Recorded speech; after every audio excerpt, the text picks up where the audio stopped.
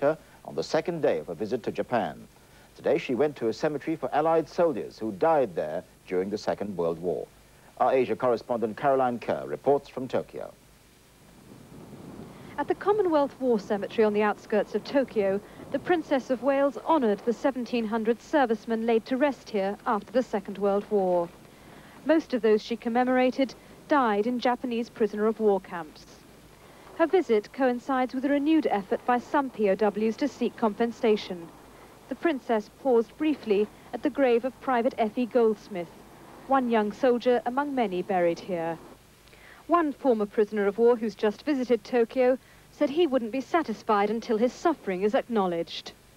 I want some form of financial compensation, although it's only a token amount, because then it would show, it would be an act of contrition. And that really is what we're after. Despite the sombre mood of her duties, today the Princess was mobbed wherever she went. While the security men struggled to keep the crowds at bay, the Princess herself responded with an impromptu walkabout. Tokyo was once again gripped by Diana mania. After 2 days here, the Princess's charm offensive appears to be working. Tomorrow she'll be at the Imperial Palace to meet the Emperor. Caroline Kerr, News at 10, Tokyo. Their reports this week with her visit to Japan. Every outing and walkabout was well documented, of course, including this visit to a cemetery containing the war graves of British soldiers. The cemetery at Hodogaya, to the south of Tokyo, is the resting place for more than 1,700 British and Commonwealth servicemen, almost all of whom died while prisoners of war. The Princess has come here at a sensitive time. Last week, British survivors from the forced labour camps filed a writ demanding compensation and an apology for their suffering from the Japanese government. Today, she paid tribute to those who did not survive. After a brief service in the wintry sunshine, she laid a wreath in their memory at the foot of a white stone cross. It bore a handwritten message. Well, when those pictures went out on television, many viewers across the globe were probably reflecting on Diana's hair, Diana's clothes, or Diana's court case that never was. But there was one picture in that film which has changed the life of an elderly widow from Cornwall. Let's take another look at that shot. That was the grave of Private F.E.Goldsmith, who died in December 1942, aged 30. Yesterday, we were talking about the wonderful story of Dora Bernasconi, who never knew what became of her beloved brother Fred after he disappeared in Japan, until Princess Diana paused by his grave, that was. And Dora is with us today with her son Bob. Good morning. Good morning. My goodness, what a moment. It was a moment that you didn't actually see. No, because you always turn the television off when anything always, about I never could stand anything referring to the atrocities or Japanese prisoner of war. I always did turn off. Always. So there you saw Princess Diana they were about to report. As soon as I saw it, I knew there was going to be a conversation following regarding it. I just couldn't listen to it. You reached for the off switch. Absolutely, but yes. Bob, you didn't. No. What happened in your house? I was just sat there watching the news and sort of taking interest in the story, but suddenly this name came up and it just registered that this was Mum's brother, and I had to rush out and ask her if she'd seen it. Did you register that straight away? Because I must say, I don't think I would even look at the writing. No, it just sort of flashed at me, it was F.Goldsmith. I said, I knew he was F.Goldsmith, I didn't know he was F.E.Goldsmith. And you knew he was Middlesex Regiment, of course? No. You didn't even know that? I had known in the past, but that didn't register at all. Must have been quite a tingly moment for you, wasn't it? But the name doesn't really mean much to me as part of the family. He was the only Goldsmith I knew in the family. Your uncle you never knew. That's right. That's right. But you rang Mum. I rang Mum, said, are you watching television? She said, well, yes. I said, did you see it die? She said, well, yes, I did, but I turned it off. So I said, but Freddie's grave was on there. And she just said, oh, how wonderful, She couldn't believe it, really. So what does it mean to you? Well, I just couldn't believe it. I thought there must be surely some mistake, because over the years I've always believed that the last photograph I had was of a temple where all the ashes of the soldiers were put in a communal place, and I knew that they were going to lay them to rest in the cemetery, but unfortunately the War Office didn't have any record of my existence. So therefore, they didn't notify me of the grave. So I didn't know it existed. Now let's talk about Fred when he was alive, because you and he were very close, weren't you? Oh, absolutely. He was your brother, older by how many years? Well, almost 6. 6 years older. Yes, that's right. I mean, at one time I know that you were living in Camden Town in London, weren't you? Yes, that's right, yes. And that you were sent away from your mum for a while, but then you went back to live with her. Yeah, we were I had foster parents, and my brother did too. I was, well, more or less partly adopted at 6 weeks old, but at 7 years of age, I was taken back to my real mother, who I didn't know existed, and introduced to the lady as my mother. And the lady that had, the next door was where Freddie used to live with my mother, was the lady that adopted me, or her daughter. Right, now you're living with Freddie, and yes. he's So your older brother, and he really looked after you, So then when I went back home, he used to call me his lady sister, and we grew up together, and he just protected me because the people looked after me were... He called you Dolly, didn't he? And I was always his sister Dolly. Yeah. Ultimately, he went away, he joined up. This is... No, we grew up and we spent our childhood together from there on until he was old enough to join the Territorial Army. And then I used to go very often to him in the Camden High Street to the club and wait for him, and he used to come home with me, and we were inseparable. When did you last see him? It was 36. And you saw him off, didn't you, at midnight at Victoria Station in London? Then I met my husband, and we were talking about Also getting engaged, Fred. and he'd got to know Freddie very well, and he was also a Fred.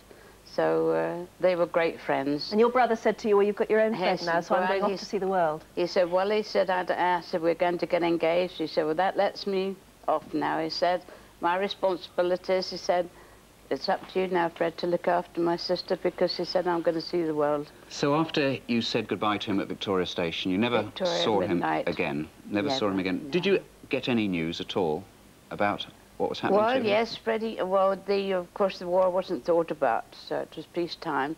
And Freddie used to send me little photographs of different games that they played, and, all sorts of sports he joined in, and told me all about it and wanted me to send pen letters out for his chums to be friendly. And I had quite a lot of communication with him during that time. But after he was taken prisoner, of course, things fell silent for quite a long time. But I worked through the Red Cross to help me find him. But after the war, you were told that he'd died. Yes. But you knew no more, although you have been put in touch with people, I know, right. since then, since the discovery of his grave, as far as you're concerned. You do know a bit about him now. Yes. What happened? I did write to Lord Russell when I was in the hospital once, after having read the Knights of Bushido. I wrote and asked him, because he made a reference toward 1st Battalion Middlesex. I wrote to him, and he told me that he knew of Freddie personally, letter which I have now.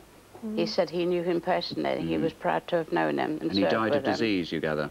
Pardon? He died of disease? He died of dysentery, as far as I can make out, yes. And what's happening this weekend to you? And, well, ever since I've known this, I've always had one wish, that I could go just there and pay homage to my brother, just as Diana did, just to stand by his graveside. My husband did everything he could to help this come about, but raising a family, it wasn't easy to save up for this trip. Then out of the blue, all this has happened, and the Daily Mirror have made it possible for me to be able to go with my son to Tokyo on Sunday to visit the grave. And the World Commission people have been told to expect us on Monday. It'll be an emotional moment for you, won't it? It really will. A dream come true. I just can't believe it. I really can't. Thanks to Princess Diana, in a way. Thank you, Princess Diana, from the bottom of my heart.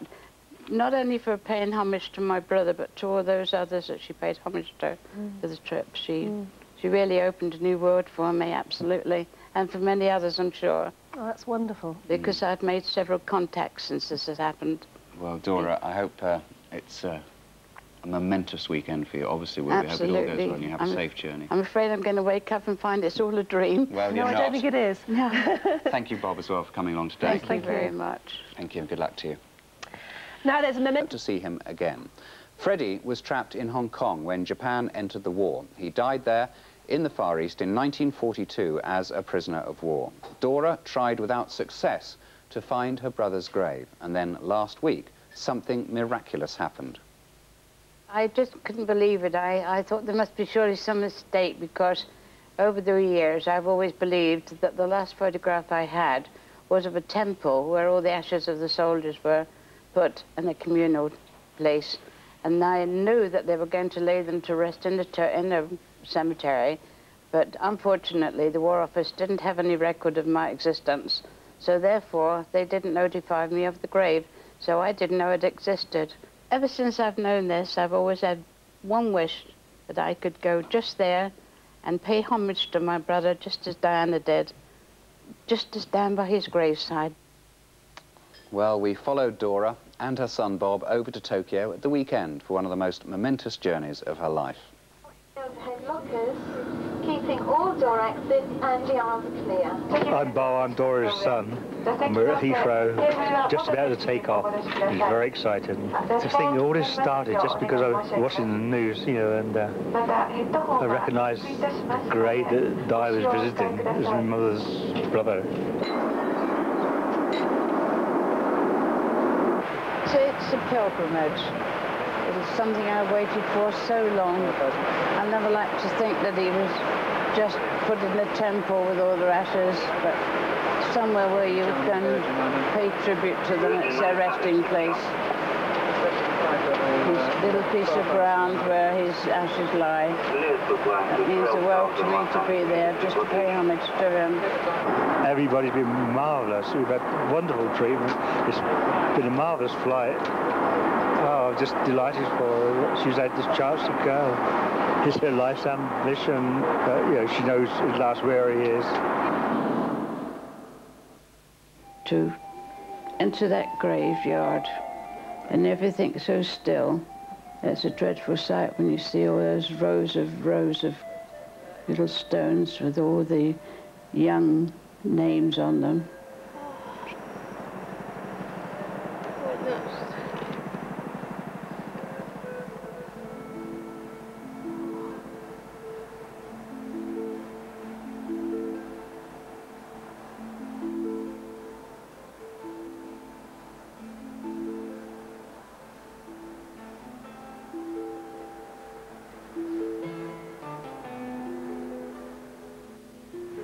I'm here now.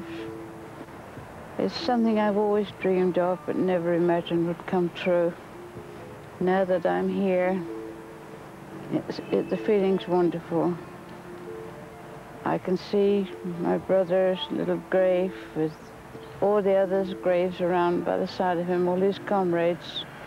Just a lot of sad, wasted life. He'll never be forgotten. And I'm sure these other boys won't either. I think I'm a very, very lucky lady to have had the privilege to achieve my ambition to find my brother's grave at last. We were just wondering just how many people have visited these graves, because it's so far away. A very emotional moment for her. Very. Yes, you know, I don't know if she stood up to it so long, you know, that she coped very well with it. Yeah, I know later on when she reflects on it, she'll be pleased that she's done what she's wanted to do for, you know, for many years. I can't thank Diana enough. If it hadn't been for her caring to go there that day, I would never have found my brother. I know I never would have. I've got to write and thank her, to say a personal word of thank you to her. It's all been such a marvellous experience. Sad, but just marvellous.